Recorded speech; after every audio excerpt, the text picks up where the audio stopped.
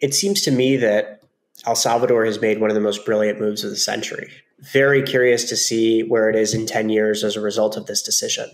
I think El Salvador is still catching up in terms of its grasp of Bitcoin, and that's what Mi Primera Bitcoin is working so hard to close that gap, because it seems to me that it was sort of like we're going to do this, and then everyone was like, okay, what is this? What are we doing? What's happening here? So it's also going to be proof, I think, that you can put something together first, right? Ask somebody to ride the bike and then put together the seat as you're riding it, or put together the chain as you're riding downhill or uphill or wherever you're going. I think El Salvador is way ahead of the game, and I think it's pissed the IMF off, but who cares?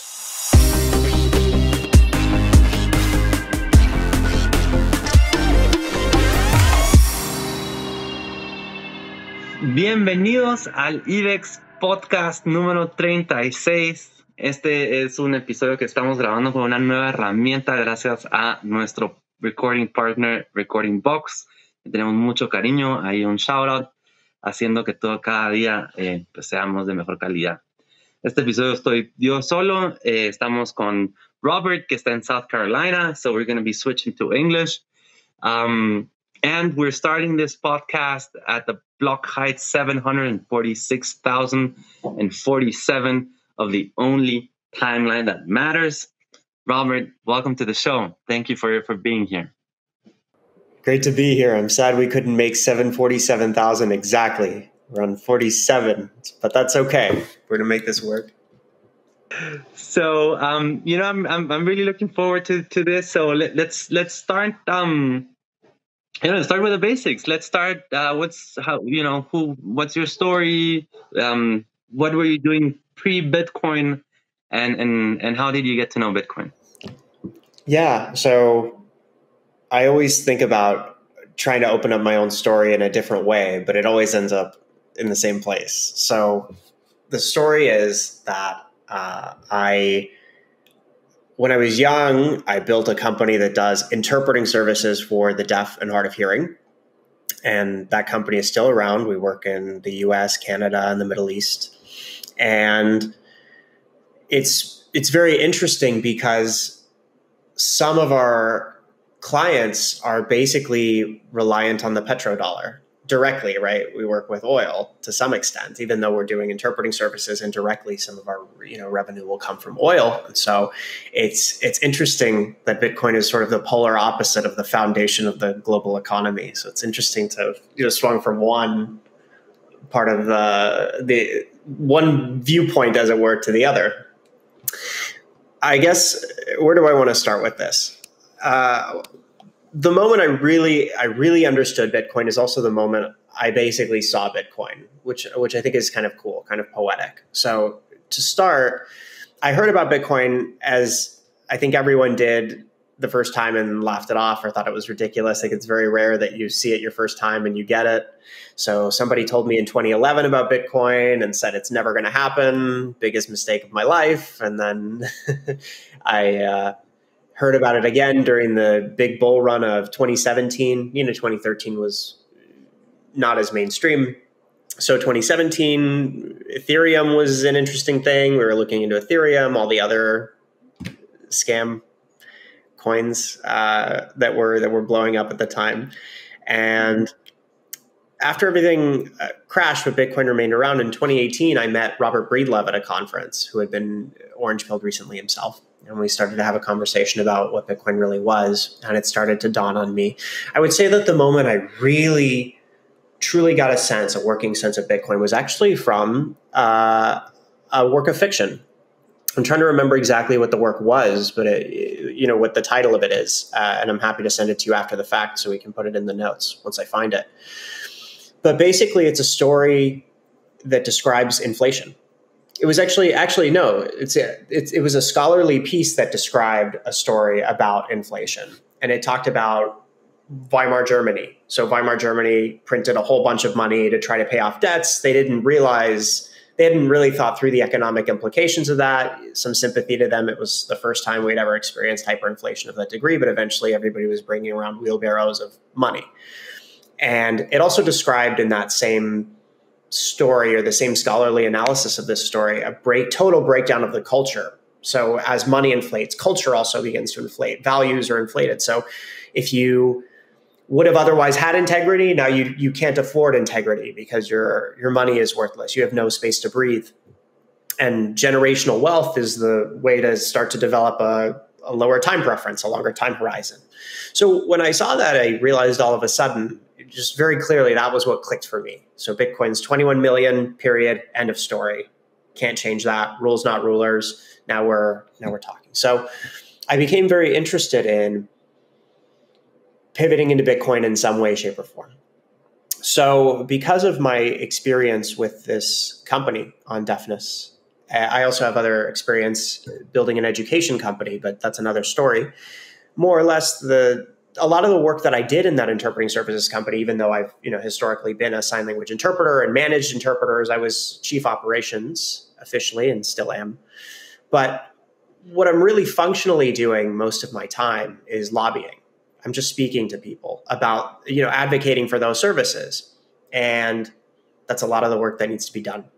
So that experience came over into what I do now as a nonprofit initiative. The two things. One is the Bitcoin Today Coalition, which advocates for pro-Bitcoin regulatory policy, mostly in the, right now in the United States. At both the state and federal levels. Yeah, it's great. It's great.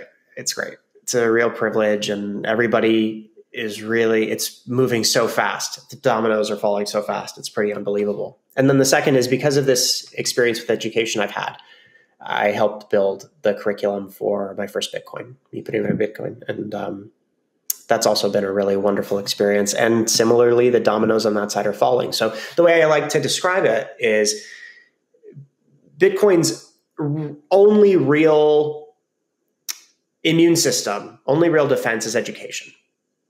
Period. No ifs, ands, or buts about it. It also happens to be the strongest immune system that you can have. Once something gets into your head and you get it, you can't get it back out. It's done. You're transformed. So education is the only thing you really need. So you don't need a military, as it turns out. I didn't know that before Bitcoin, but as it turns out, in a way, having a military is nice, but you don't need it.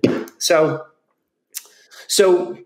if education is the major tool for Bitcoin, then it makes sense that you would go top down and then bottom up. You would try to do it both ways. So you would work with the federal legislatures and state legislatures to change policy, to incentivize miners, to put Bitcoin on balance sheets, reserve and on reserve and so on.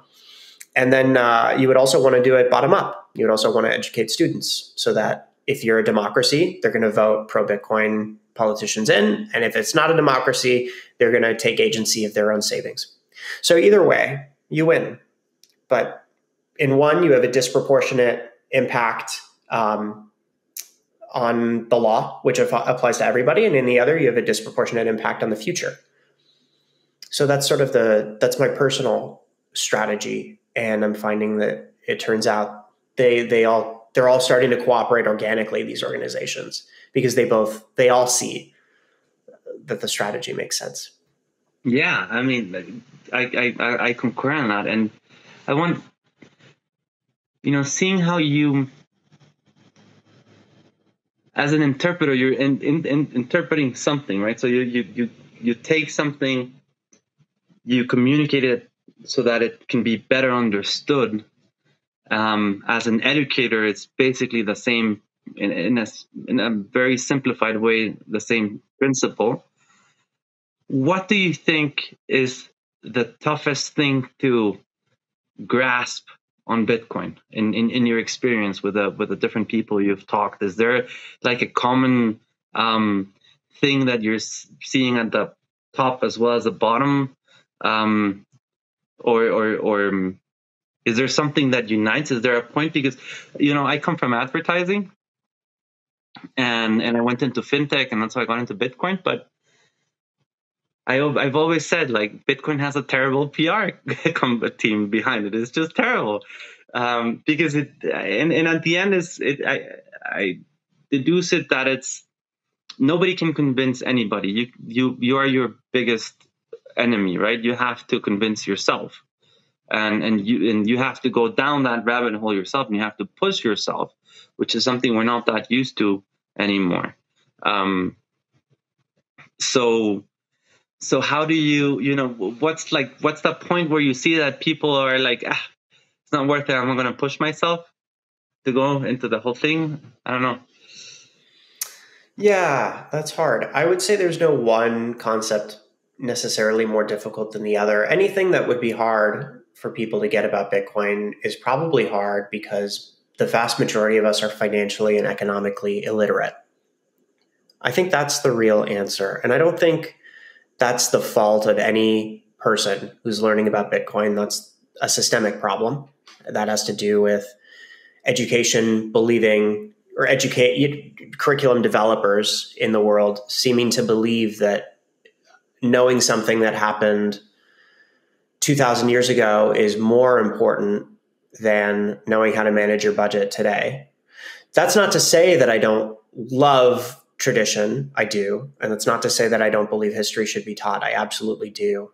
I think it's taught poorly in general, but I would say that also it's very, very key not to forget that not everybody in the world has the immediate luxury of learning history. Some people should really learn the fundamentals first.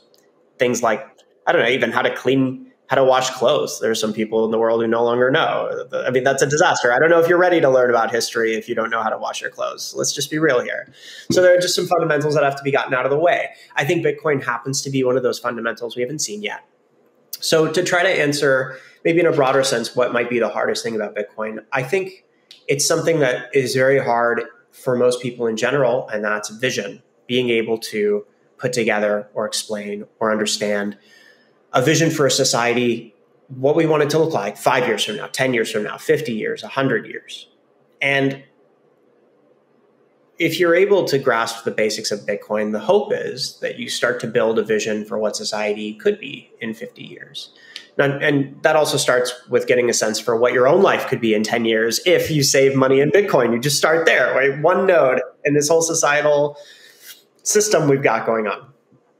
So I think that's hard. And that's also because we don't often exercise, as it were, the vision muscle. There's just something missing. We don't apply thought in that direction. And that's a real shame. So I guess that's maybe not what, I don't know where to go with that, but that's kind of my instinct to answer your question. No, yeah, I get it. I mean, most of the people are really in a survival mode. You're like, trying to find your way, trying to find your path, and if you come down here to Latin America, it's quite some levels more extreme, the survival thing. I mean, you're really literally trying to pay a roof over your head, pay the food on your table. And then somebody is trying to tell you, like, look, you have to understand what money is, and we're really finding the whole thing, and time preference on your spending. And it's like, dude, I can't even eat, right? So, and I'm going into this because I would love to see or to hear your experience on creating the curriculum for, or in helping create the curriculum for Mi Primer Bitcoin. How did that help you educating legislators? Is there a link there, or what would be the link? Yeah, totally. The way the curriculum is broadly ordered, I think follows our ideal roadmap for how we would like to educate somebody. Of course, everybody, I just spoke to a friend about this, that Bitcoin is very much an octopus, and you can grab any one of its tentacles, any one of its arms, and come into the same place, end up in the same place, the center. So there's really no right way. But the way we designed the program is more or less, we open up with the problem, just like any pitch deck or VC or any way that you would want to explain something to somebody. If you had a breakup, you explain the problem and then you try to figure out the solution, right? So we just said, look, here are the 6 qualities of money. Here's what modern money has and doesn't have. Here's how that works. And then we went into thinking about the description of Bitcoin basically through the metaphor of a transaction. So there are two aspects of Bitcoin, right? The network and the asset. And so we can just gradually get to both if we look at the transaction. So start from a wallet, make your way all the way to the other wallet, the miners, the nodes in between, and describe each piece. So we simply don't do that for legislators. It depends on their concern. So if a legislator is a Democrat, they're probably going to ask us about mining and carbon emissions. So we don't want to start with money. We'd rather start with ESG. We'd rather start with why miners help stabilize the grid. If we start with the 6 properties of money, I think they would be very annoyed and they'd shut the door on us. Yeah, I don't have time for this. I'm asking about carbon emissions, the climate change, the world is burning down. What's wrong with you? So, so that's more or less where we go. So I would say, over and over again, all of us in Bitcoin, we see these 2 big attacks on Bitcoin, and there are always that Bitcoin is a criminal act or encourages criminals. Criminals use it, which is outrageous and silly, and we're not going to get into that. And then the second is the ESG narrative, right? The mining narrative. So we've been spending a lot of time assuaging people on that sentiment. I would say that one of the greatest things to discover is how enthusiastic, number one, places where you think people would not be enthusiastic about Bitcoin actually are. There are a lot of, it's people get converted and then they start influencing their organization, and we've done nothing. And then there are some places where we have done it, and we started with a staff member and it percolated right up to the legislator and it changed how they vote. So this is a really interesting time. But that's also the joy of Bitcoin, right? It's not in the same way that it's a decentralized phenomenon. It's also decentralized in its ways of being explained. Maybe all of life is like that, but particularly Bitcoin, in my experience.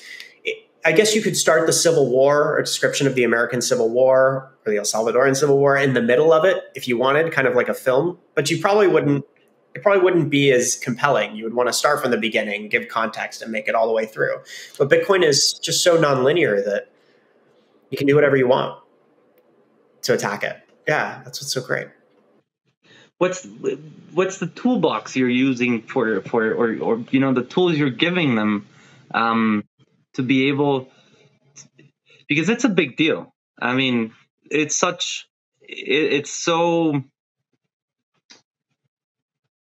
has permeated so deeply that Bitcoin is wasting energy. And the whole, it's a big deal. And then there's concepts that are very fixed into this. Like, for example, in El Salvador, where you have Bitcoin, Bukele, and Chivo, and that's like you have that triangle. And what Bitcoin is doing, what I'm really super proud and happy to see, is how they're breaking that up, right? They're saying, look, there's this thing, and then there's Bitcoin. Now, let's dig into this. So, what are you doing with on the ESG side? What toolbox are you giving them to rip that concept open? We've had some. They're not one pagers. We call them one pagers. They're like 3 or 4 pages. They're very pretty with graphics, and sometimes we give them one of the biggest things that we pass around is a book called Bitcoin and the American Dream. It was written by the Bitcoin Today Coalition team. Highly recommended. Great book. So we pass copies of that around all the time. And that's a great toolbox. That's a great tool. Yeah, tool in the toolbox. But what I would say is the most important tool in any toolkit is relationship, communication. And that's what we give all the time. So you make a great first impression. They say, you're very cool. We want to get to know you, or ask, if you have any questions. Many of these staffers are overwhelmed. Living in DC is like drinking from a fire hose. So if you can do work for them by bringing them experts or answering questions, they don't want to be caught flat-footed. So if you say, look, I don't need anything from you. I'm just happy to tell you about Bitcoin, give you answers, when somebody asks you a really difficult question, come to us. We'll answer the question for you. We'll make it all make sense. Everything is contextual. Here's a book. Enjoy. That, the currency in DC is information. The foundation of information ultimately is trust. So the base currency, ironically, in DC is, I suppose, ironically, is trust. And that's very hard to find. And so when you come in and you slowly build relationships, ironically, by the way, because so many people distrust people in DC, right? So many citizens do. And so it turns out it's kind of funny that that's the currency. Anyway, yeah, I just say that out loud. I just say it out loud. Yeah. So that's been a joy to build relationships and to get to know people and to give without needing to take. And people see that, people sense that, they take it very seriously.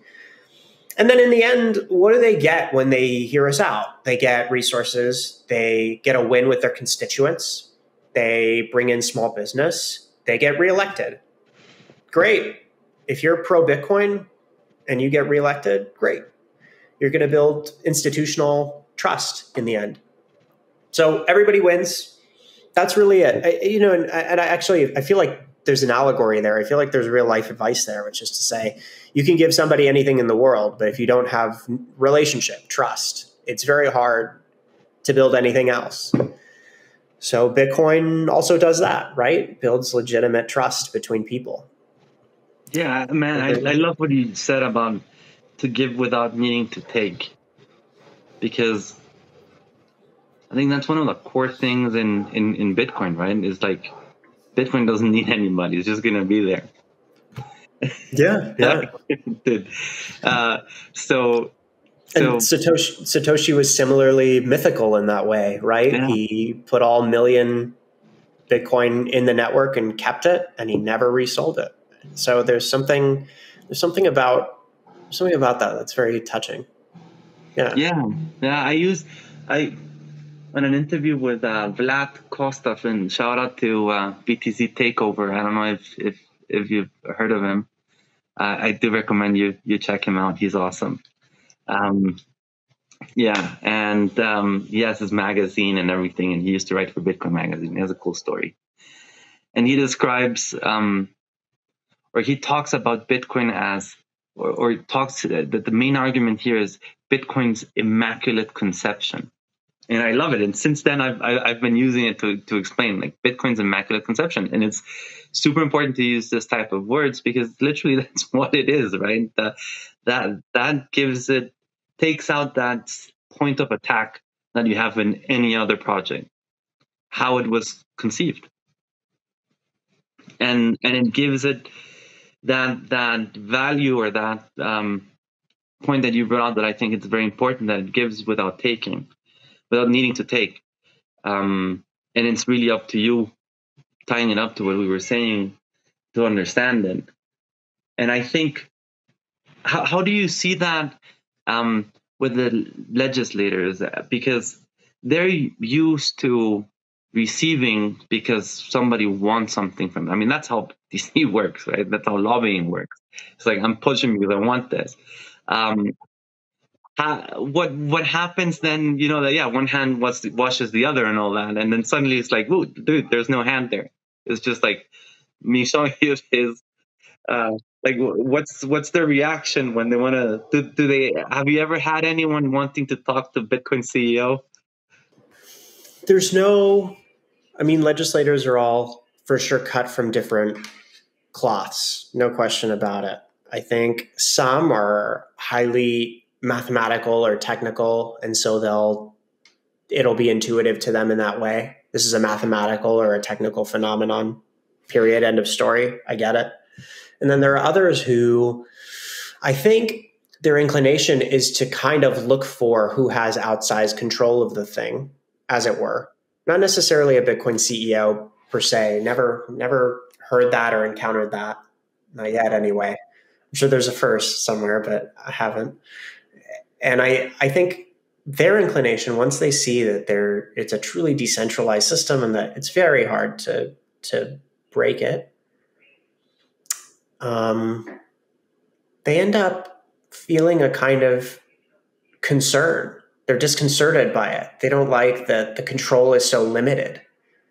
What do you do with something you can't control? You can't confiscate it. You can't this, you can't that. It's a little strange for someone whose whole job is to take control of things, put their fingers on it somehow. So I think it's slowly dawning on people that this is like, I don't know, what's an unstoppable force, whatever that is. It's just that sort of thing, and you have to deal with it. It's like a rock coming down the mountain, and you can either get out of its way or get on it, whatever it is, but you can't stand in front of it. So I think that's been a really interesting transformation for people to go from a kind of concern or annoyance to gradual acceptance. And even some of the most vocal opponents of Bitcoin are now not speaking out. They're starting to realize that there's a legislative force behind Bitcoin, which is very surprising for many of us in a good way, and also very reassuring. Bitcoin is very quickly finding advocates. One of the best arguments I think that's been made about Bitcoin as it relates to countries is that it's a geopolitical necessity. It's a question of national security. If you really care about your country and its welfare as compared to any other, say China or Russia or any other country that you might be having trouble with, the best thing you can do is store assets. And that will also, in a way, dissuade, like, what will they get if they go to war with you? They're not going to find your Bitcoin. So that's a plus. Yeah, it's a plus. So the sooner people get on it, right, the sooner countries jump on, the better. And we've seen that resonate. Okay, and then bringing it back to Mi Primer Bitcoin, how, from your perspective and being involved in my first Bitcoin, how do you think El Salvador is doing that? How do you, as a country, are you hopeful? Do you think they're getting the right tool sets? Do you see light that they can actually, build themselves into an important geopolitical position? So this is my opinion. It doesn't reflect anybody else's opinion. It seems to me that El Salvador has made one of the most brilliant moves of the century. It's very interesting. And I'm very curious to see where it is in 10 years as a result of this decision. I think El Salvador is still catching up in terms of its grasp of Bitcoin. And that's what Mi Primer Bitcoin is working so hard to close that gap, because it seems to me that it was sort of like we're going to do this. And then everyone was like, okay, what is this? What are we doing? What's happening here? So to close that gap it's also going to be proof, I think, that you can put something together first, right? Ask somebody to ride the bike and then put together the seat as you're riding it, or put together the chain as you're riding downhill or uphill or wherever you're going, which I think is pretty cool. So, but that's the question. I think El Salvador is way ahead of the game, and I think it's pissed the IMF off, but who cares? So that's one. What do I think outside of that? I think that one of the things that I'm personally thinking about and always concerned about is knowledge integrity. That is to say, when you learn about Bitcoin, did you actually learn it, or are you regurgitating facts? Do you actually understand how to apply, how to engage with the network and your assets as you collect or as you acquire? Or is it just sort of another throwaway piece of knowledge you'll forget the next time you're on TikTok or wherever you end up?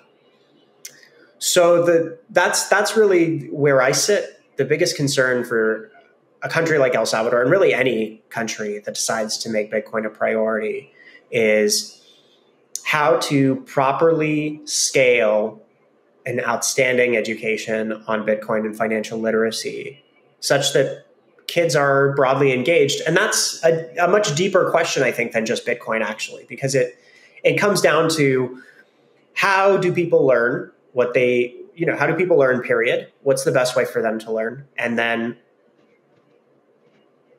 why just Bitcoin? Why not all aspects of your education, of your learning, of living, right? In order to really understand Bitcoin at this stage, before it's sort of broadly socially inevitable as a phenomenon, you need curiosity. You need to be able to recognize implications. Those things are teachable or even discoverable. I think curiosity is something discovered, not necessarily taught. So we think a lot about that, how to put that together in this program so that the kids are excited when they walk out. They really understand. They want to learn more. Yeah. Yeah, I think, one of the coolest exercises in that, which I love, is where they first they have to do barter, and, one has pens, they have to do that exercise, and it's a mess. I mean, imagine that classroom with, 14, 15-year-olds trying to negotiate a pen for an eraser. That must be so cool. And then you put in the concept like, okay, now there's money, and money gives you an order. And I think, that really brings down the importance of money in our lives and it being the bedrock of society. Without a concept of money, which is really, it's not natural. It doesn't exist in outside of it's a human construct, right? But that is what makes us able to build and create long-lasting relationships and achieve whatever we set our minds to. Really is money, but the school system has totally forgot to put it into it and give it the importance. And life in general has gone and I think it was correct at the time. I don't know, I wouldn't want to get too deep into why we went to push out the education of money and the importance of money in our lives, but I think it came out of a true concept, because as everything in life, it's a balance, right? Like if you put too much importance to it, you start tending to go to greed and power hungry in that sense, and that's a very, very dangerous path to go to. I also, there's part of me that wonders if once upon a time, everybody really understood what money was on an intuitive sense. Maybe they couldn't explain it to you, but they just knew you can't trade a cow for 30 apples very easily, but you can do something with a cow. And if you want apples, you can put some of the money you got from the cow and get the apples. That there was something intuitive about that, in the same way that we've lost knowledge of how the ancients did battle. Like, we actually don't know if they charged into each other as armies or if they stopped right at a line and they started to fight. We actually don't know, because it was so inevitable. It was so intuitive and so obvious that no one ever bothered to write it down, but we've forgotten. We have no clue. So no one survived, right, to write it down.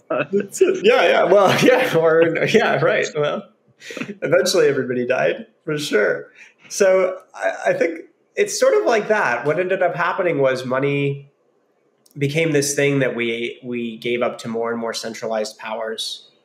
And then it just became this kind of like being a fish in water. We just stopped questioning precisely what it was. We didn't engage in a kind of meaningful, office culture doesn't actually build anything. Nothing is happening there. Then you take a credit card and it's even worse, and you're just swiping. Like, you actually have no idea what's going on. You have a number in your account and they have a number in their account, or you have pennies, but you understand that they actually don't mean anything. Like, you can't melt down a penny or a quarter and then do something with that. There's nothing in it. So somewhere along the way, we disconnected, we debased our money, and then we also debased our knowledge of it and then now nobody knows what's going on. Nobody has any idea. So there's something very funny about that. And, I love how you also mentioned in the beginning, you're doing like a sandwich approach, right? And what we're discussing right now is the sandwich approach of understanding money, the importance of understanding the concept of money at the base. at the top, you mentioned you go straight up to, energy, to the biggest issues. Yes. But what is your feeling of the understanding of money for legislators? Like, where are they? Where do they stand?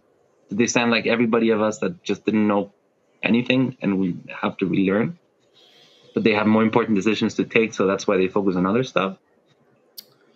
I would say plenty of legislators have a working sense, although because we were all raised on what's it called, like modern monetary theory, but there's a better term for it, modern magic, like magic money theory, MMT.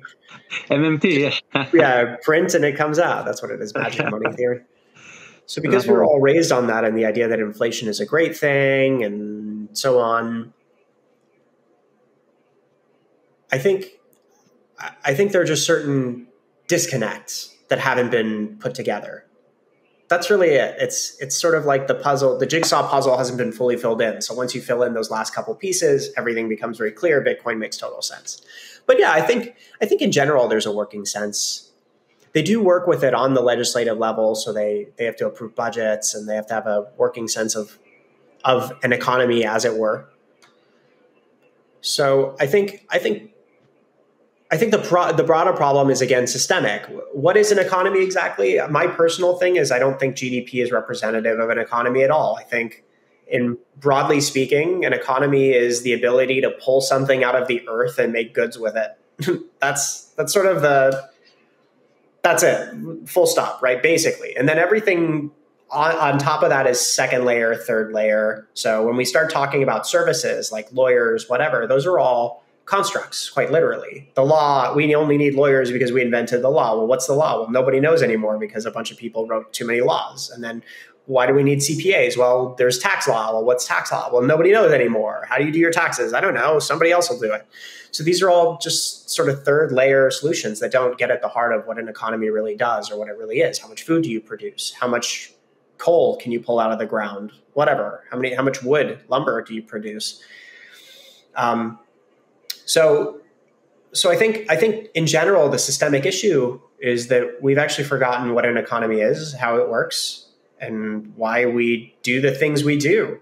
So if you're in a country like the United States, actually it does have a lot of, as it were, economic output, a lot of economic power, not just GDP, but not just in GDP terms, or even, not necessarily in GDP terms. But if you look at the raw goods that America produces, it's actually far less than its GDP would have you expect.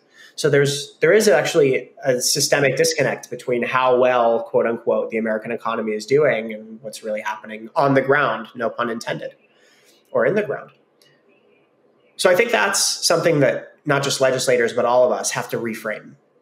And Bitcoin will do that. In the same way that it's a new base layer for money, we're going to develop a new base layer understanding of what economics really is. And, we could talk about Marxism in a way. I mean, Marx likes to talk about how there's the economic base, and then politics and culture and politics is built on top of this economic superstructure. There's economic base, there's that superstructure built. I think that's outrageous. I think it's wrong. I don't think economics is the end all be all, but it's critical. So that's we can jump into any of that, but that's all sort of big picture how I would answer your question.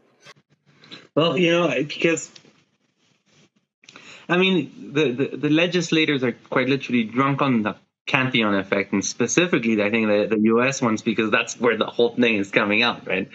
So, and they're very focused on, and as a Latin American, as a Guatemalan, having also lived in Europe, I see certain differences. But the question I want to get to is, they're focusing on local legislation out of a privileged position of having the dollar to their advantage, right? So on the future, I've heard this theory where people say, in general, there is an incentive for other economies like El Salvador, for example, that they dollarized. And Guatemala is the only Latin American country that hasn't suffered hyperinflation, literally. Is that true? Yeah, it is considered one of the 5 more stable currencies in the world, right? Um, so it is kind of a weird thing there going on. And if you ask me, and this I'm quoting here a very good friend of mine, um, the only Guatemalan institution that has done its job for better or for worse has been the Guatemalan Central Bank. And that is something when I've been in meetings with them, I always talk about and say, and like, oh, you guys are the great, because effectively we are the only Latin American economy without hyperinflation. But the question being to it is, El Salvador they gave up, right? In 2001, they said, you know what, let's just dollarize and that's it. Puerto Rico did that further out in the 90s. And more, it's just in a way make kind of sense, like, let's just dollarize the whole thing. What I'm trying to go to is, do the legislators today that you're talking to, do they understand the effect of the dollar on a global scale that could have? Do they think, okay, whatever I legislate here and now, and in this aspect, and specifically also the relationship between Bitcoin and the dollar, right? Will that have an impact on the global economy, and how will it impact it? Are they thinking about that yet? Or do you see any connection, or what are your thoughts on that? I do not believe, but I can't be sure that that's a key conversation among legislators. It seems to me, and I believe, that among the Treasury and the Federal Reserve, that they do think about it. I think our central bank thinks about it. I don't know if our legislators actively do, and they're not incentivized to, right? They're all elected locally, whatever local is. So whether it's by their state or their district, they are the people of their state, rather, or the people of their district. They are always incentivized to think about what I can bring back to the constituents. And with very few exceptions, the concerns are rarely, I would say, international, outside of things like concerns about maybe foes like China, Russia, Iran, the war in Afghanistan, the war in Iraq, whatever it might be. Those are concerns, of course, that people talk about, but that's only because American influence or interference is a question. But do they think about the economic aspect of what the dollar will do to other countries?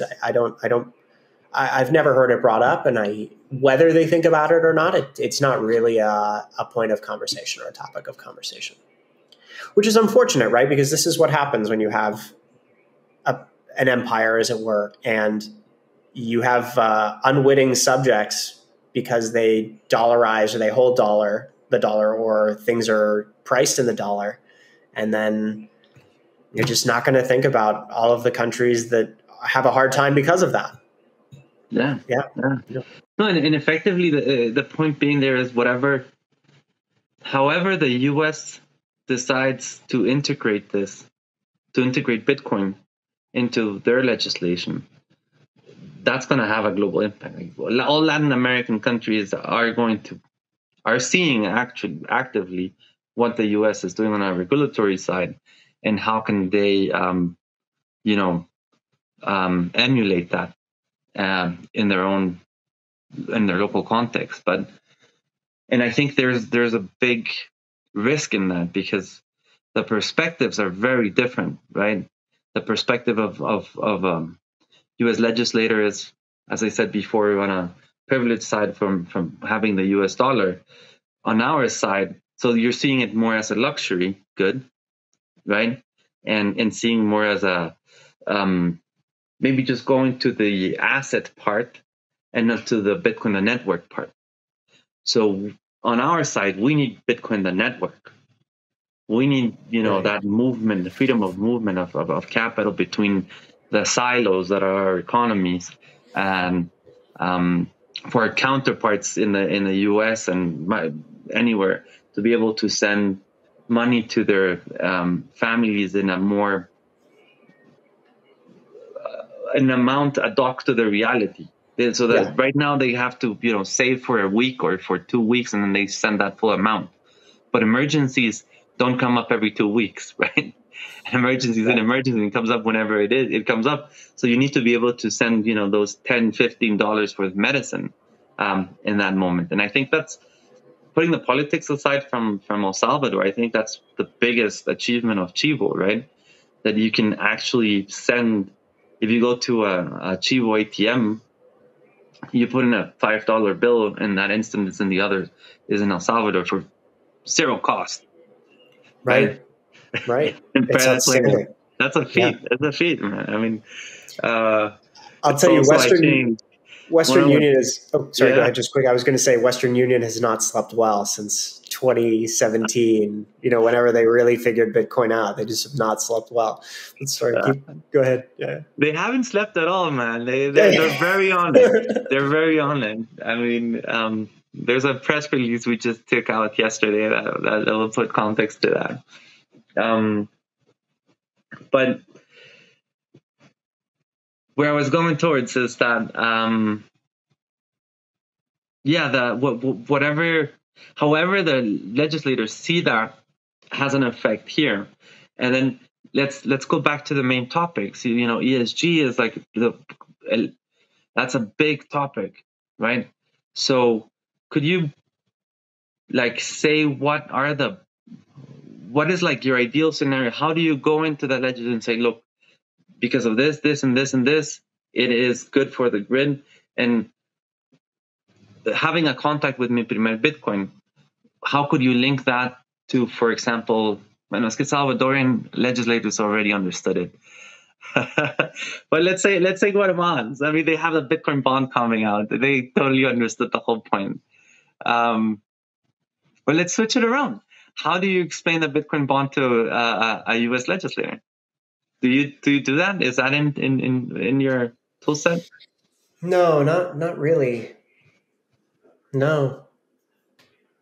Right now the concerns are much more big picture than Bitcoin bond, or even, we don't even really talk about Bitcoin ETFs. I mean, we're happy to, but we really don't. No, related products like that. Yeah, it's funny. I guess we haven't talked much about Bitcoin's yield, as it were, at all over time, because while that's nice, the bigger points really are financial inclusion for the unbanked, no overdraft fees, total transparency, the ability to send money at any time. And again, this notion that, I mean, it's funny. We say this all the time. Like, everyone complains miners are taking power. Well, okay. The power is produced by the plant anyway. So, we just have to kind of explain the absolute fundamentals of power. So the question is, if they have to produce, X number of megawatts to run a city or whatever it might be, and then that's just what you would produce during peak hours. Well, what's happening during non-peak hours? They still have to produce a certain minimum, a certain floor, in order for nothing to blow up, like go over, shut down. So when you have miners taking power during those hours, non-peak hours, you're actually stabilizing the grid, you're adjusting the grid, and you're providing tremendous security. But you're also, doing things that we talk a lot about, trapping gases, trapping methane, for example, at oil rigs, oil fields. So they normally pump a whole bunch of noxious gases into the air because it costs too much money to trap it. But Bitcoin miners are happy to trap it and make money off of that. There's also electricity that's simply produced too far away from the source, or, can't get to where it wants to go. So Bitcoin miners will take that stranded electricity and do what they like with it.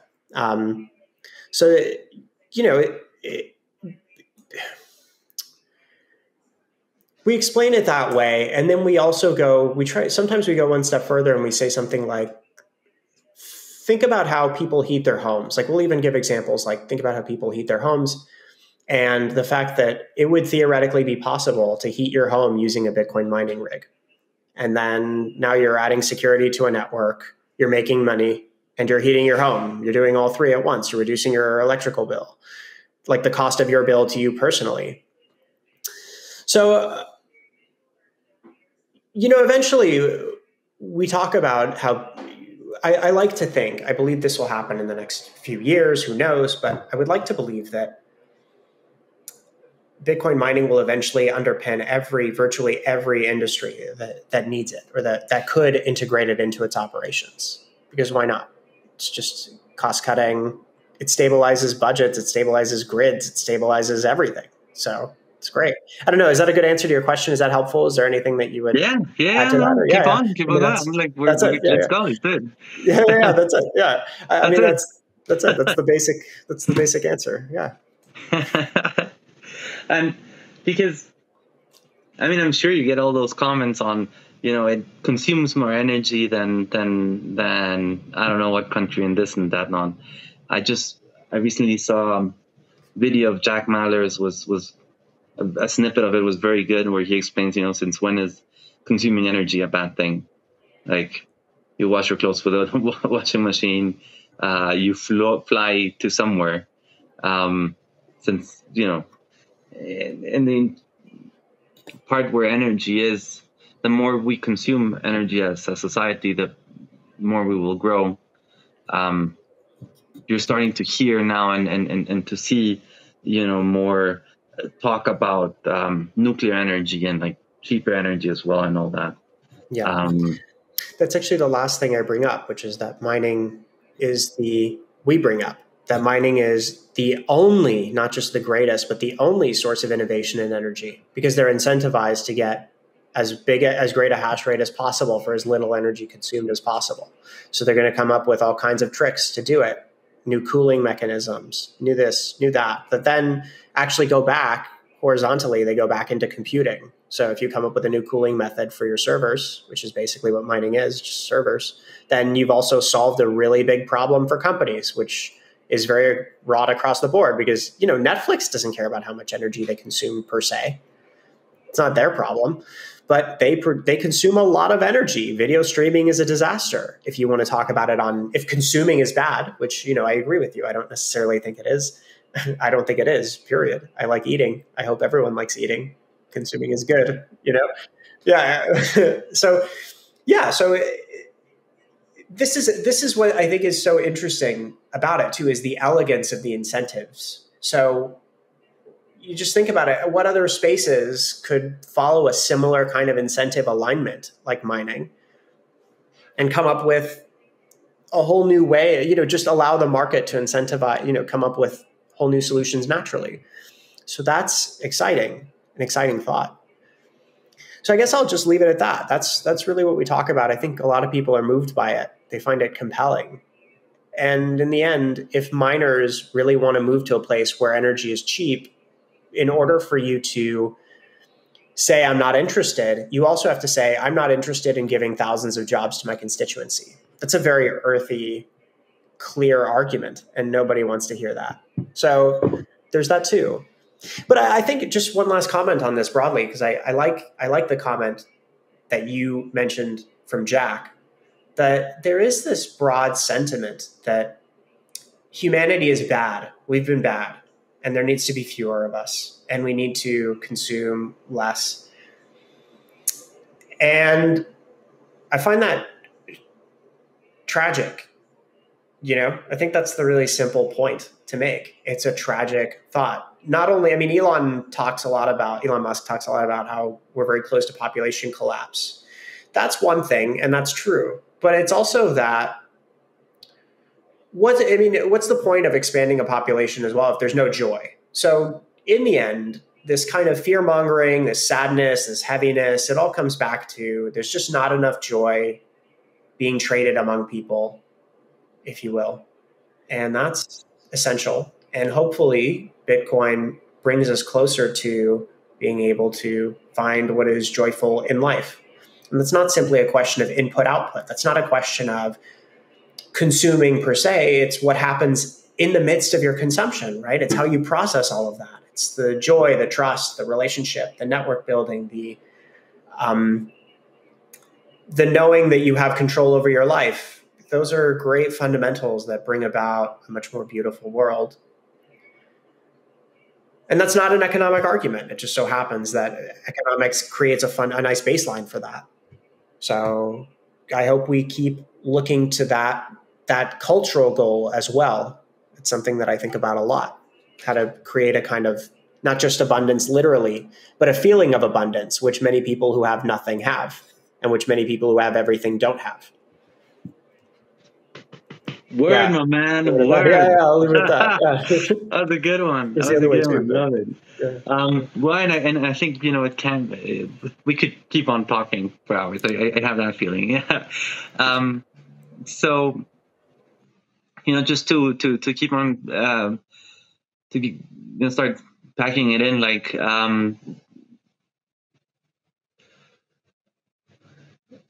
Do you or from? Okay, wait. I have to be like, you've dropped so many things. I want to go to so many, but I have to start bringing it together. But so I know how you're still. Did I understand right? You're still working at the interpreter company, and you're doing this on the side, right? So you're pushing legislation. You're helping Bitcoin initiatives. So, I mean, this were beautiful closing words, and I think you'll be able to tie it in. What motivates you to, do that extra push? I think the answer was pretty much on what you brought on that, but to do that extra push to be active in Bitcoin and just educate, because education takes time, and time is as limited as Bitcoin. So why? Maybe what's the even reason more so. for that? Well, your time, I guess. Sure. We're all gonna die. Yeah. Sure. Let's just end on that, because we're all gonna die. We'll just end on that note. Okay. Good night, everybody. Why do I do it? I mean, the hope is you get to a place where you only do things you love, and I love doing this. That's it. I think if you were to look at my life, you would say something like probably 99% of his time was dedicated to education. So it's, as you said at the beginning, you saw something that I think almost nobody sees, which is to say, interpreting in a way, while it is translation between cultures, there is inevitably going to be some gap where you have to educate somebody on something. So it is in many ways a form of education.